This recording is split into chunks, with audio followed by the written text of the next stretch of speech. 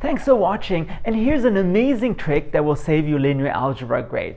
It has been recommended to me by my friend Michiel Kosters, who works at Google, so trust me, it works. Here's a trick. Suppose you have the following system. Usually the way it's done is by using Gaussian elimination, which involves a lot of fractions and hence a lot of algebra mistakes. The method I'll present today is completely elementary and avoids the use of any fractions. So, the way it starts is the same thing. Let's try to rewrite this system in terms of a matrix. Now, just like usual, first you rewrite the system in terms of the matrix by just gathering the coefficient, and then you keep the first row as it is, 2, 1, 4, 5. And then directly, anything below the 2, you make everything 0. And the question is, what do you put for the remaining entries? So here's the cool trick. So keep this 2 and 3, and then just take the determinant of 2, 1, 3 minus 1, which I believe becomes minus 5. And then you ignore the second column and take the determinant of 2, 4, 3, 2. Because again, you keep the 2, 3, and that becomes 4 minus 12, and that's minus 8. And then you continue. So you keep the 2, 3, but take the determinant of 2, 5, 3, 2. So 4 minus 15, that is minus 11. And then, since you're done with the second row, you just delete it. And then you just rinse and repeat. So you keep this 2, 4. And now take the determinant of 2, 1, 4, 3. So 6 minus 4, that is 2. And then you take the determinant of 2, 4, 4, 4. So 8 minus 16, that's minus 8. And lastly, 2, 5, 4, 8. And that is 16 minus 20, which I believe is minus 4. And then, just like Gaussian elimination, of course, feel free to simplify things. Like here, you can divide by minus 1, and here you can divide by 2, which gives you 2, 1, 4, 5,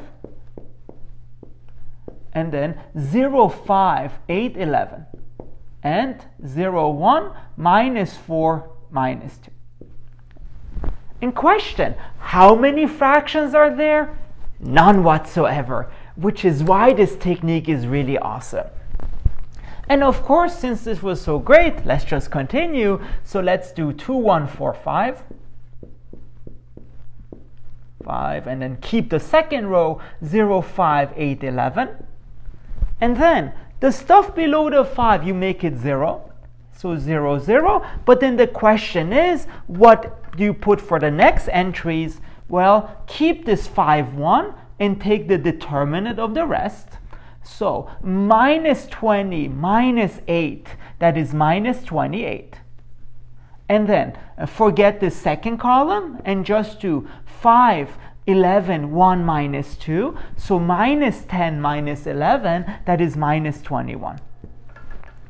And then the awesome thing is you can simplify this. So divide this by minus 7, and you end up getting 2, 1, 4, 5, 0, 5, 8, 11, and then 0, 0, 4, and 3. And you see, much easier, no fractions whatsoever. Now, at this point, it's up to you. You could either do back substitution, which I personally recommend, you see why, or you can actually use the same technique to even do back substitution, which is also very great. So let me just rewrite this. Now, for the back substitution, similar to before, first of all, you keep the last row, 0, 0, 4, 3. And then everything above this 4, you turn it into 0. So 0, 0. And the question is, what happens to the entries to the left of 4, and what happens to the entries to the right of 4? Well, to the left is actually surprisingly easier. So you take this 4 and multiply all the entries by minus 4. So think minus like back substitution. So 2 times 4, that's 8, so minus 8. And then 4 times 1, that's 4, so minus 4. 4 times 0, that's 0. And then 4 times 5, that's minus 20, so with the minus. I know, it's weird, but that's the way it is. And that's why at this step I do recommend just direct back substitution. But still, it is very neat. And then for the right, now it's the same as before, so you keep this 4, 8, 4, and you take the determinant of the rest. So 8 times 3, that's 24, minus 44, and that becomes minus 20.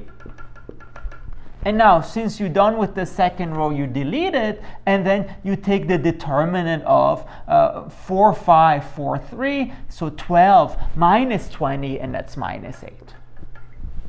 Okay, so again, just to repeat, for this 4, you multiply everything by minus 4 and everything to the right. You do the usual determinant trick. And of course, here you can definitely clean things up. So you can divide this by minus 4, and you can divide this by minus 20. And I believe you get simply 2, 1, 0, 2, 0, 1, 0, 1, and 0, 0, 4, 3. And now notice, you are done with the second and third rows.